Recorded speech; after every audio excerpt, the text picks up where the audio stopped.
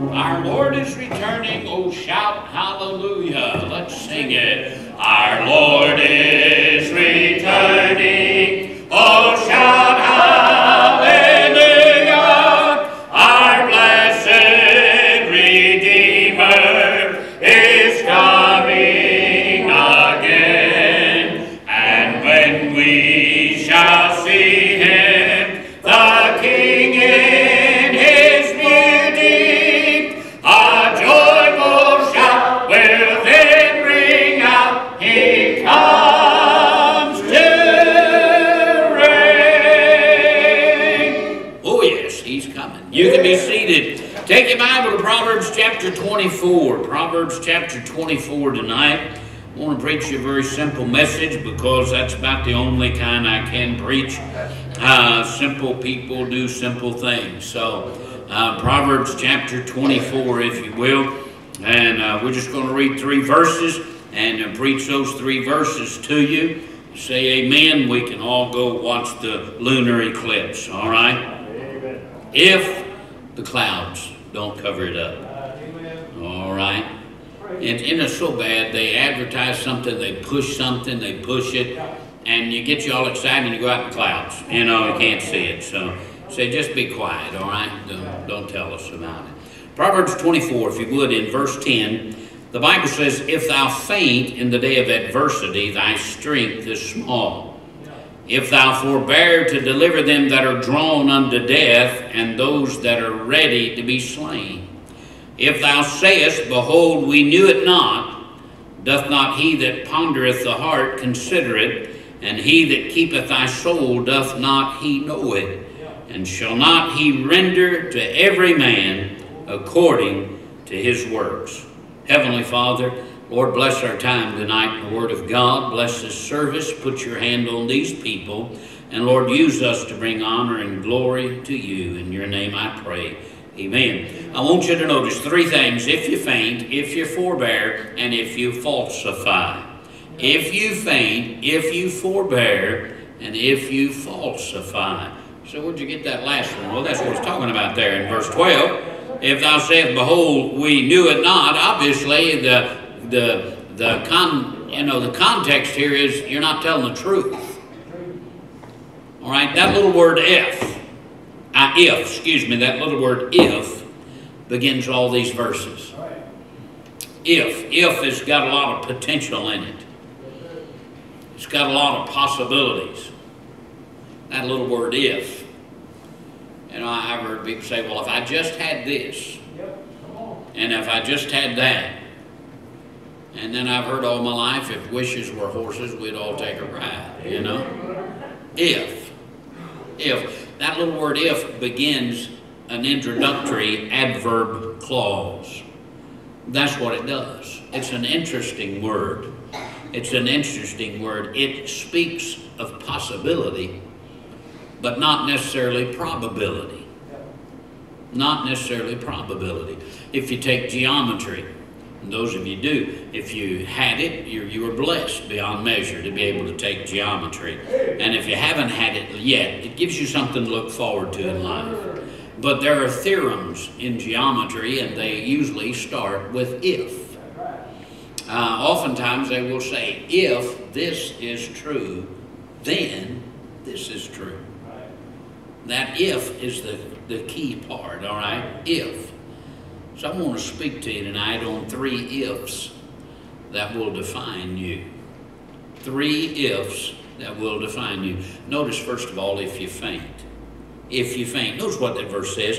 If thou faint in the day of adversity, thy strength is small.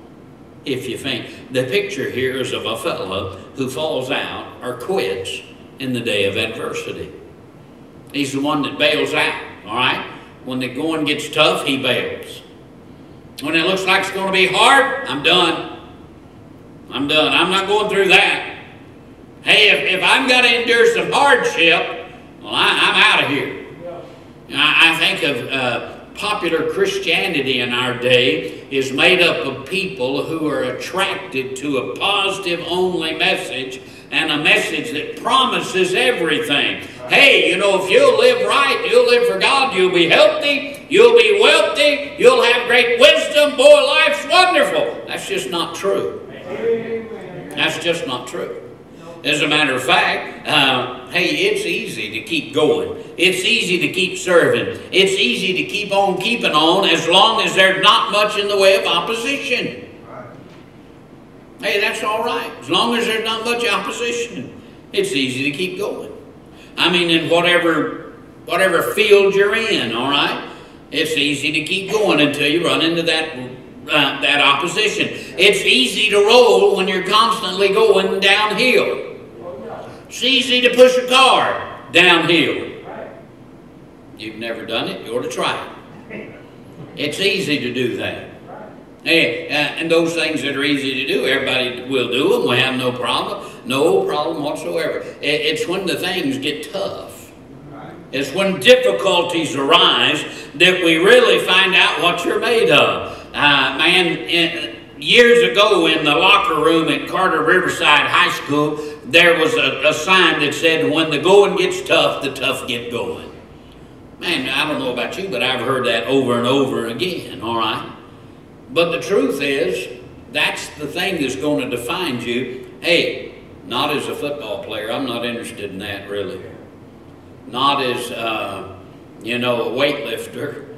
Hey, but I'm interested in that if you as a Christian, as a child of God. I want to tell you, the Bible tells us the child of God has been told to expect the adversary to provide some adversity. It will come. There's going to come some trouble. There's going to come some opposition. Folks, there's no doubt about it. In our land in which we live today, because of the changing morals in this country and the swing away from obedience and serving God and being faithful to God and sticking with the Word of God, and we're leaving our moorings as a nation which was founded on the principles in the Word of God. And I don't care what anybody says, that was true. That's right. Amen. Now you can rewrite the history books and erase that, but it doesn't change the truth. That's what we were founded on. Our nation was not founded on the great principles of Buddhism. They just weren't. They were not founded on the great wise sayings of Confucius. It was not founded on the principles of the Quran, all right? It was founded on the principles of the Word of God. And because we're leaving that, God's people who are going to stick with the Bible and stick with God's Word, you can count on it. There's adversity ahead. Now, I may not live to see it. Now, I believe the Lord's coming back. I believe He can come back tonight, and hope He does. But if He doesn't, we don't know how long it's going to be out there. We think it's terrible. We think it's bad. But the Bible says it's God's business to decide when He'll return. Now, it may not face me, but it may affect you, you teenagers, you young people, you in those 20s and early 20s, you may face it. There may be some adversity down the road. I can remember speaking to teens years ago and saying, now listen, we don't have to worry about going to prison for your Bible beliefs. Well, that was a dumb thing to say. Because the way we're going, you may have to. You may have to. Well, what are you going to do? Well, as I said, anybody can keep going, and anybody can keep rolling as long as you're rolling downhill. No problem. One of my favorite things to do as a kid is if we'd get some big appliance, maybe like a refrigerator, and we'd get it out of the box. But we always wanted to get it out of the box with the box intact. We didn't want to cut that box. We wanted to be able to lift the box off of it because, man, there was so much fun to be had inside that box. I mean, it was better than a wagon. It's better than a bicycle. And we've got in them. I remember years ago we'd get in that thing and we had a tank. The only problem was you could not see where you were going. There was absolutely no forward vision. You could look out the side and the end of the box, each end, but you had no idea what was in front of you. And it was all right. It was easy going as long as it's going downhill. But the problem is you'd be going downhill and it'd be rolling along. You'd be hustling, trying to keep up on your hands and knees in that thing, crawling, and bam, you'd hit a tree. There was adversity. There was tough. Hey, listen. The truth of the matter is there's going to come some adversity in your life. Now, what are you going to do? The Bible said if you faint in the day of adversity, thy strength is small. What that means is you're a weakling. I don't know how any other way to put it. All right. Well, preacher, could you be gentle? You are one with not much strength. Does that sound better? Hey, you're just a weakling, all right? You can't take it. You're a wuss, they call them nowadays. You know, I used to say pansy. You know, you just can't take anything. Hey, get tough. Amen. Get tough. We live in a day, though, where, boy, so many faint. They fall out when stuff gets tough. They fall out. Hey, they'll serve in the bus ministry until summer. Yeah, come on. They'll serve in the bus ministry until summer. And one summer, it's hot. It's real hot in the bus. And so people will stick it out until summer. Then they'll fall out. There's those that will stick with it, you know, until there's a little bit of opposition. Until somebody cusses them out and slams the door in their face. Well, I'm not doing that anymore. They've offended me. Boy, do you not think they offended the Lord Jesus Christ as he hung on that cross, and they mocked him, they spit on him. And you and I get a little bit offended because somebody sticks their tongue out at us. Hey, the Bible said if you faint in the day of adversity, your strength is small. It will define you as a weakling and as a quitter. There's the first if. Notice the second one in verse 11. Verse 11 says, if thou forbear to deliver them that are drawn unto death, and those that are ready to be slain. Now that word forbear means to hold back. It means to abstain. That's what it means. You hold back. You don't do, all right? The picture here is of one who does less than his best. You forbear. You hold back. I'm saving something in reserve. I'm holding back on it, on abstain. Now, specifically, all right, it is to do less than your best at delivering folks from death. That's what the Bible says. If thou forbear to deliver them that are drawn unto death. Preacher, are you saying we need to get a gang together, go down and break into Huntsville and get all those people off of death row? No. No. Well, do we need to go down to Tarrant County, the jail, those that have not been delivered yet to the prison, who have been found guilty and they're worthy of death and they're waiting, we need to break them out? No. But there are some people that are about to die. There are some people that are about to go out into eternity without God.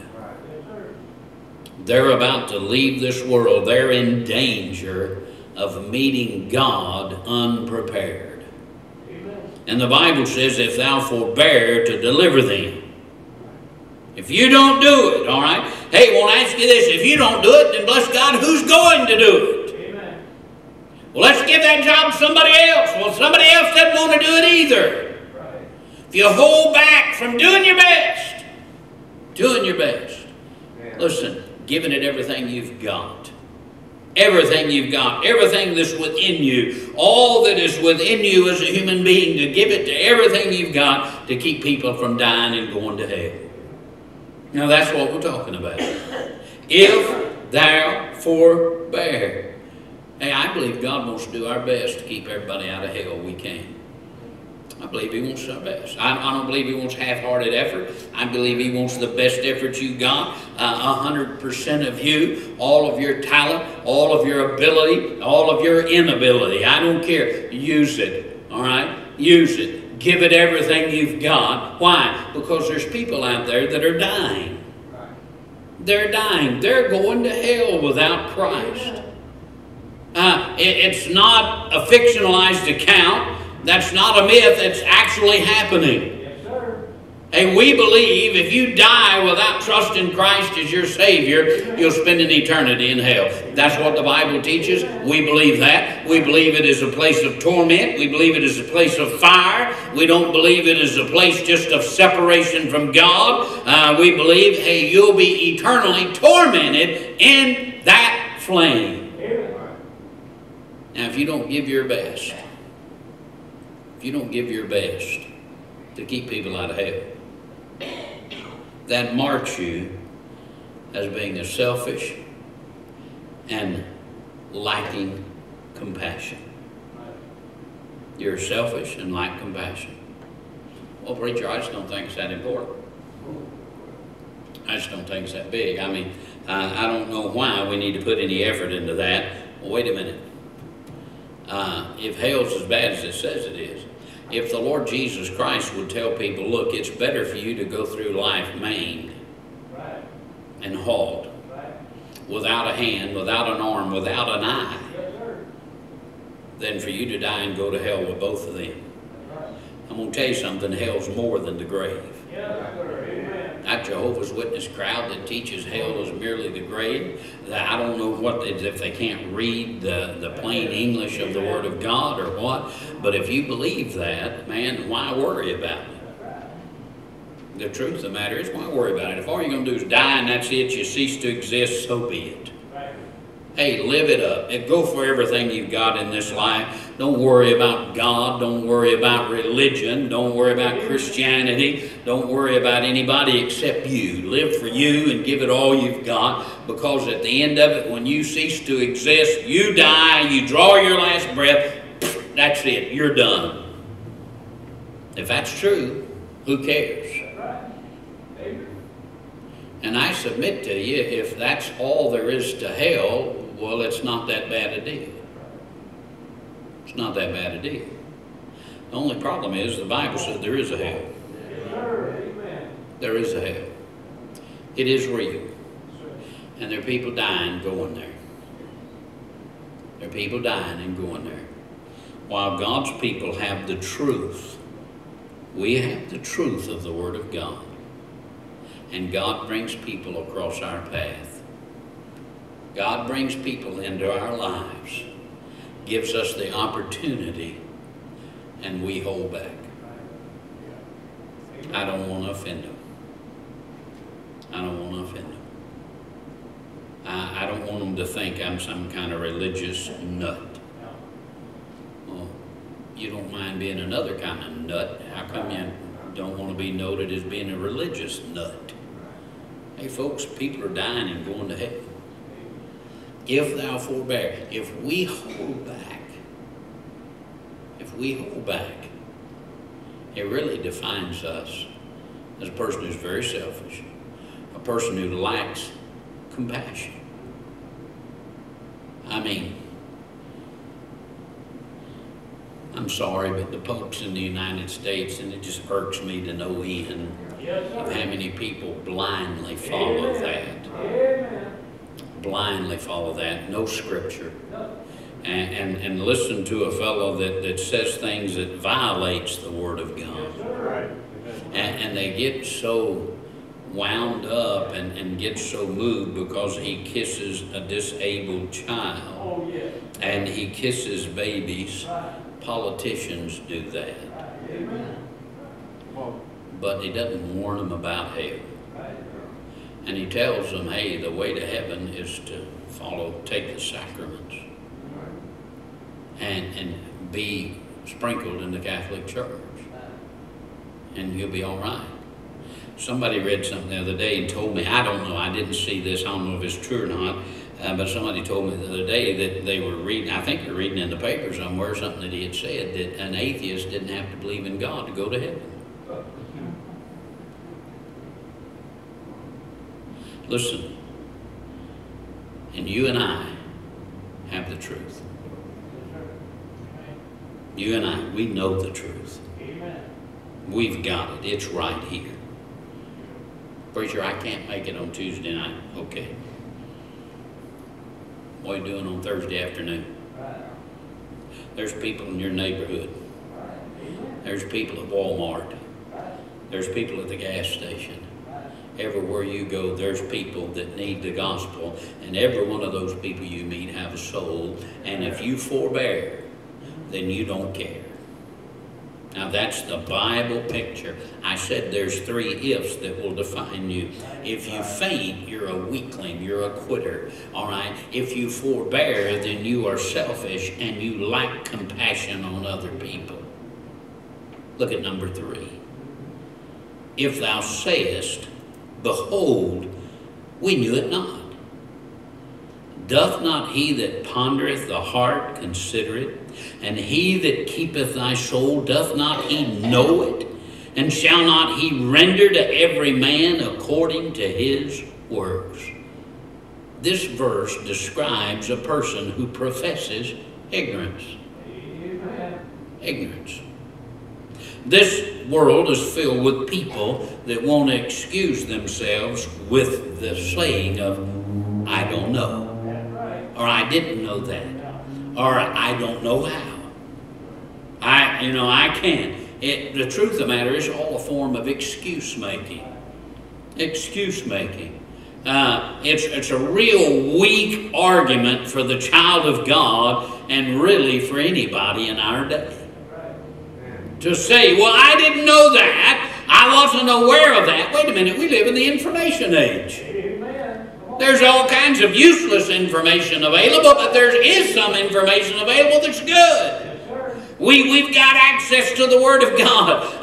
God sent His Son to die for us, and then He gave us and preserved for us His eternal Word, and we've got it. We can hold it in our hands. There's nobody that can't get a copy of it. Nobody can say, I can't afford it. There's too many places to give you a copy. And listen, if anybody wants a Bible, we'll give them a Bible. We'll do it. Don't come up and say, well, I just don't have one.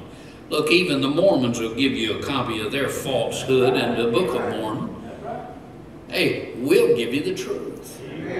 You've got the truth. We have the Word of God. And not only that, but man, this country's been saturated and inundated with the preaching of the Word of God. Now, I admit to you, there's not much of it anymore. Not much of it today. But we've got it. Here it is. Hey, there's a lot of it printed on billboards. Scripture. There's a lot of it printed on these little signs in people's front yards, okay?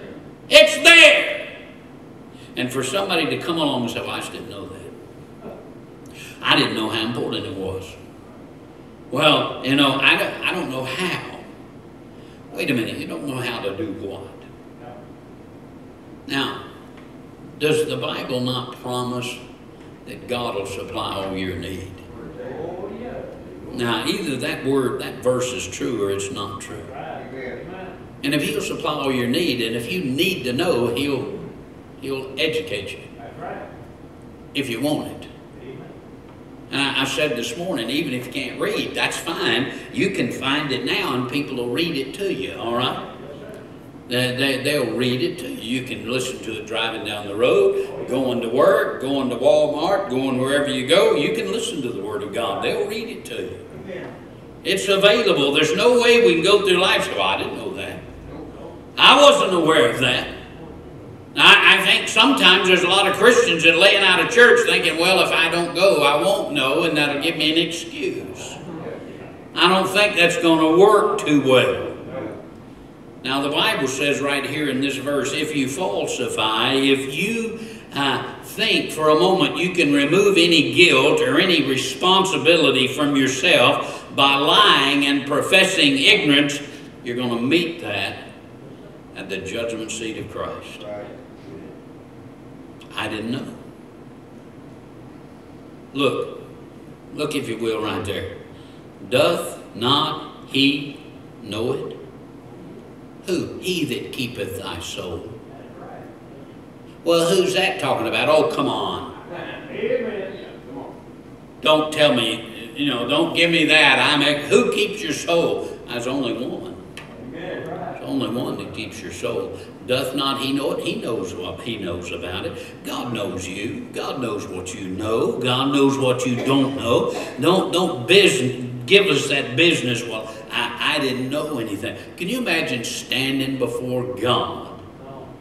Standing before God and giving that excuse. Well, now, Lord, I just didn't know it. I can just see him saying, wait just a second. Remember on such and such a date when you were sitting in such and such a place in the church and this fellow was preaching. Hey, by the way, let me show you. And he clicks it and there that guy is preaching you exactly what you said I didn't know. What are we going to say? What are we going to say in that day? 3 ifs that'll define you. Hey, what do you want to be? How do you want to be known? How do you want to be known? You know, I'm amazed at some people that are shy and retiring and never want the limelight unless they can have all of somebody's attention. Then they're ready to do anything stupid. I've mentioned to you watching America's Got Talent, and there is some amazing talent on there, but there's also been numerous ones that was amazing that they'd even attempt to get in front of somebody and call what they did talent. I mean, really and truly.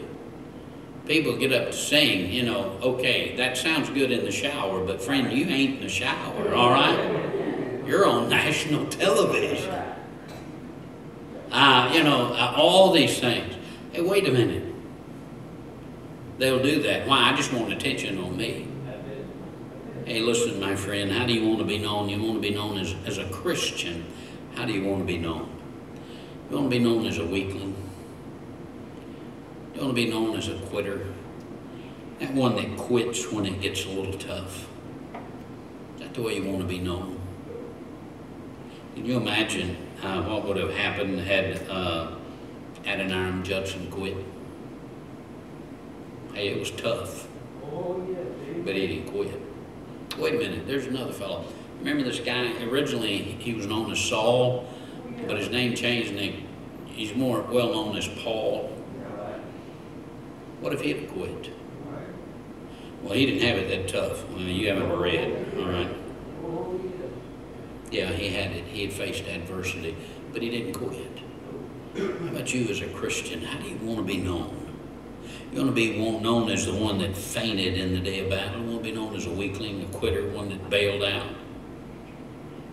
Hey, do you want to be known as the one that forbeared, held back, didn't give everything, didn't give your best to try to keep people out of hell? Is that the way you want to be known? You want to be known as a liar, one that says, well, I didn't know that, when you really did know it, and you know it, and God knows it. By the way, if that's the only ones that do, that's enough. Amen. That's enough. How do you want to be known? I think of First Baptist Church, Haltom City. I don't want our church to be known as a church that quit. Amen. I don't want to be known that way. Folks that just gave up and said, well, it's going to be tough. Let's back off. Well, let's not make any waves.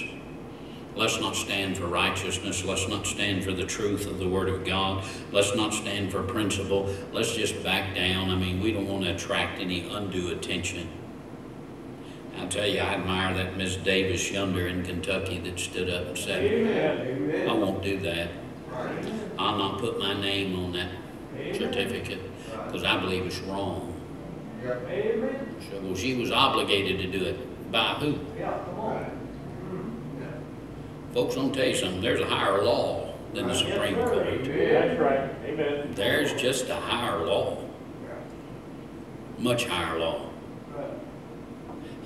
So she'll lose her job. She might. She might. But wait a minute. She's not going to be known as a quitter if she sticks with it. Hey, I don't want our church to be known as a quitter. I don't want our church to be known as selfish and uncaring, no compassion on anybody else. I don't want us to be known that way. I don't want the world to look and say, man, those people over there, they don't care. They don't care. Don't want that. I sure don't want us to be known as liar. Well, they preach a bunch of stuff and they say a bunch of stuff that's not true.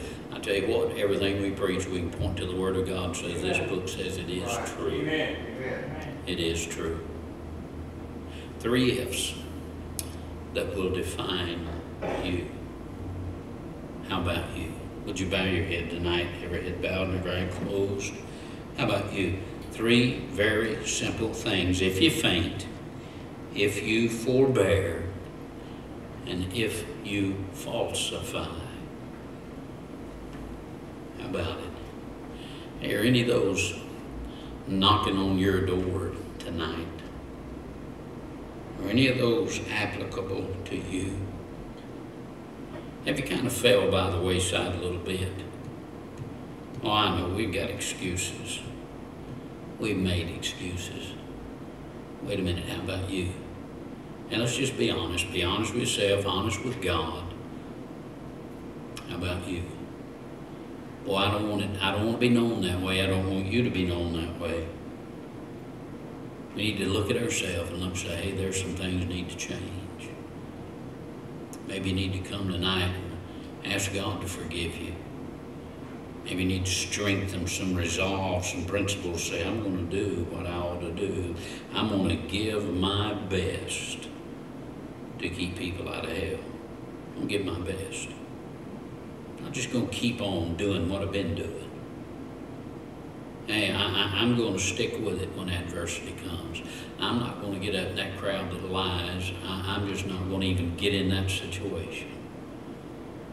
Heavenly Father, I pray tonight you'd deal with hearts. Help us to see ourselves, dear God, as you see us. Help us be honest with ourselves, to walk with you, to be faithful to you. For us in Jesus' name I pray. Amen.